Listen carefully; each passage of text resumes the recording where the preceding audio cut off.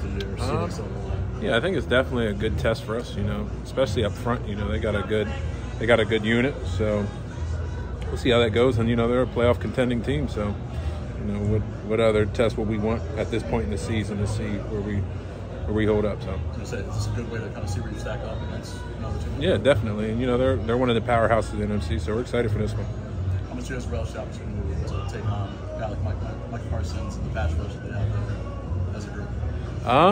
Yeah, I mean, it's definitely you know, fun, you know, having a game plan somebody like that. But you know, there's plenty of dogs all over the league, so you know, it's kind of the same thing every week. It just happens to be Mike in this one. So you guys have been consistently so solid to come out and attack Minnesota like you did last week with not necessarily big explosive plays, but just a consistent, relentless attack. How much is that a part of what this team can do going forward, especially as you guys go into the playoffs? Yeah, I mean, we're built upon that. You know, if it's not the explosive 3-play drive, we can grind it out and have that 13, 14-play drive to you know, put 6 on the board. So, you know, whatever it is, whatever we're dealt, we're able to handle it.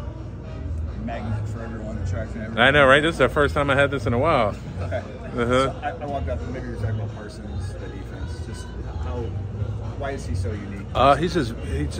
He's like a Swiss Army knife. He can go the 0 nose, 3 tech. He can go on the edge. He can go in the box. And, you know, he's not the only guy over there. They have DeMarcus Lawrence, Dorrance Armstrong, Osa, Zigzag. All those guys are just really good, and they're good at getting after the passer. So we got our hands full. Once again, at this point in the season, how valuable is it to have David and Ja playing at full speed and getting after it?